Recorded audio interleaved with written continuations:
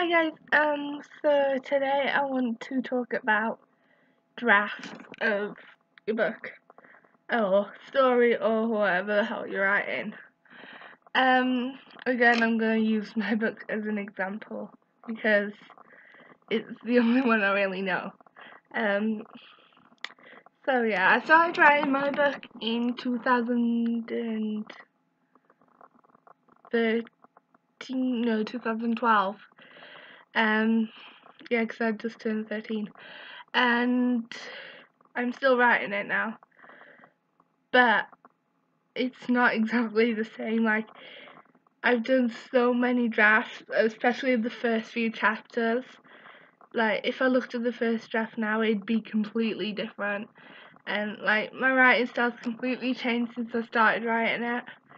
And like, I'm sure other people have similar, what's it called? I can't even think of the word. Situations. So yeah, it's really important because you don't want half of your book to be like in one style. Oh gosh. You don't want half of your book to be in one style and then the other half to be in a different half. Like, especially if it's like as drastically as mine changed, because I went from writing like she looked at him to she looked at him with gazing eyes and thought that he had inner emotions or something. You know, something like, it went from something simple to something actually quite detailed. I mean, I think I looked at the first paragraph of my first book, like my first draft, to the draft I have now. It was about that big, the first paragraph. Now it's literally like that big. It's really like more detailed, and I think there's more stuff going on as well. No, less stuff going on, but it's more detailed and it's a lot easier to follow. So it's important to do another draft or another few drafts in my drafts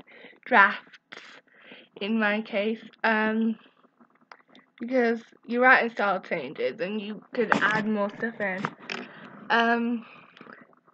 There is also the characters. Like, for me, Rihanna changed from the first one to this one. Rihanna is the main character of my book, and in the first draft, she was pretty agreeable. She said she was quite violent and everything, but she wasn't. And I just seem to forget about that. But in this one, she literally attacks Eva, which is another main character, and she literally is like, "Where am I?" You know, the kind of hideous monster kind of thing. Which she actually needs to be to make it more realistic of what she is and stuff like that. And another character I've changed quite a bit is Eva. In the original draft, you didn't know a lot about her, like, at all. Like, you knew she was this mysterious creature thing, but you didn't know what she was, where she came from, anything like that. Whereas, actually, you didn't know that about Rihanna until chapter 5, I think, chapter 3. Whereas, I think in the first chapter, you pretty much throw everything in there, keep people interested. And you have to be careful with your characters, because you could describe them in one way and then completely, change. Like, with Alexia, which is Rihanna's twin sister, I have the problem of making her appear evil and the reason Rihanna and Jaden's friendship went down the drain, to making everyone cry when something happens to her later on, which I think is going to be pretty difficult, and I'm going to have to spend quite a lot of the second book doing that, which is even more difficult considering Rihanna's going to tour the world or something. So some people who read my book will, in a few years' time, will be like, what? Because that's probably not going to happen.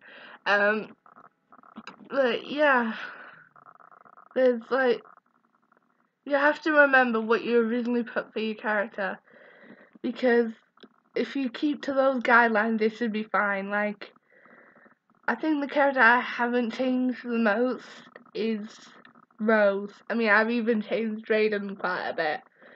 Rose is, she's always been innocent, she's always been sweet. I haven't got to write in her as a character yet, but I wrote other people talking like about her, which I didn't originally have much in the first draft. So yeah, I think what you gotta think about as well is this like stuff like time and everything, because I think in the first draft Rihanna had these tickets to see a band called District 12 and they were going in 2 days. 3 months later they still hadn't gone. So that was pretty bad. But I think another thing you have to keep an eye on as well, if you have designated birthdays for the characters, you need to do that. Like, be careful around that, because I went all the way to chapter, I think it was 9, before Drayden's birthday, which was in October. Bear in mind that they met in September and they became best friends. They were inseparable. That doesn't realistically happen in a month. Like, yeah, I think the only people I can really do that with is Rihanna and Drayden, because they were friends before. And they kind of re-established that bond. But then, like I think you had, like, Rihanna's birthday the month after, well, just under a month after, and everything had, like, completely changed. Like, she barely talked to Eva, and that's just weird, because there was nothing really for them to fall out about like that. Like, I think it was Eva mentioned in a mum or something, and it was not realistically possible. Like, they're 14.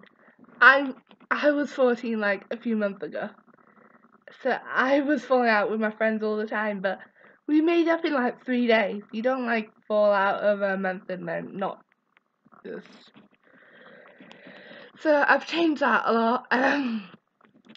So I've made it more like the friendship between Eva and Drayden and Rihanna more like scattered, more, oh, let's do this and maybe kind of thing. And yeah, it's just really important to do drafts and drafts and drafts, because if you're not happy with it, then who else is gonna be? Like, I'm never happy with my work, and I know I can add to it, and that's important that I do add to it, because there will come a time when I'm happy with it, and I'm perfectly happy for other people other than my teachers and my parents to read it, and I know there'll come a time for that, but until then I'm just gonna have to do more and more drafts. Like, right now I am kind of happy with it, so, but I'm only on the second chapter, that could change in like a month. So yeah, so really important to do drafts. So I will see you guys when I do a video next. So yeah, bye.